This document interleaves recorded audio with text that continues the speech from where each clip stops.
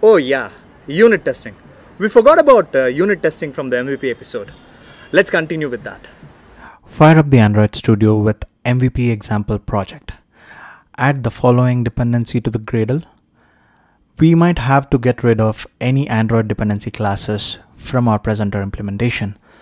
I'm using plain old Java isEmpty method, and let's create a sign-in presenter test class.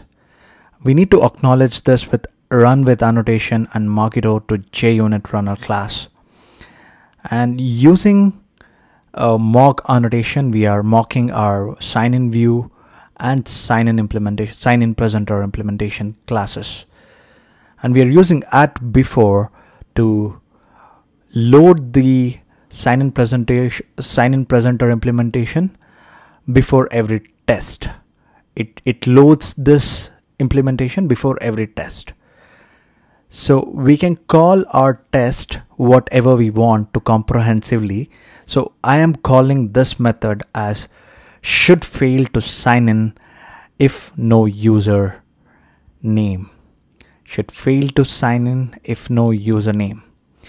Throws exception, and we will pass presenter implementation and sign in method. If it is empty, it should fire up a sign in validation error. So let's see whether, it fails because we are not using sign in errors, we are using sign in validation error. So we can complicate this by passing a number of times. So 2 times we are passing the information, then it should pass. If it's failing because the input is expected 3 times, but we have passed 2 parameters. Next, let's find out the should sign in when we pass all the data. So this is another use case to test. So now we will pass the right information to sign in, and the test should pass. And I hope you all have learned how does this unit testing works without any dependency injections.